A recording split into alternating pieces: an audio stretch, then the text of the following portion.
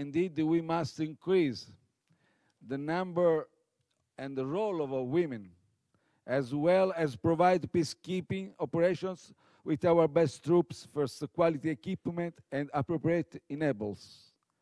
This is the way to enhance mandates delivery to the protection of a civilian as well as the safety and security of our peacekeepers and humanitarian actors.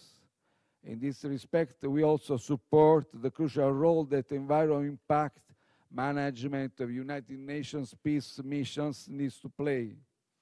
Female peacekeepers provide a wider perspective and can cross social and cultural boundaries, thus building trust with local populations, particularly with women and children, who are often the main victims of violence in conflicts.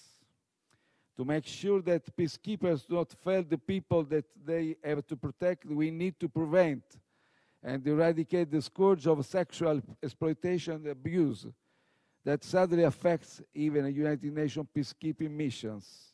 I conclude.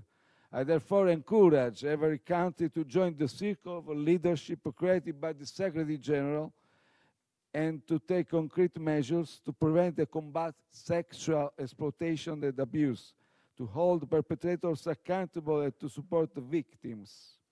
I pay the most respectful tribute to all the men and the women who are serving the values of the United Nations in the field and bring peace and security where it is most needed, and to those who have lost their lives doing so over the years. Many thanks.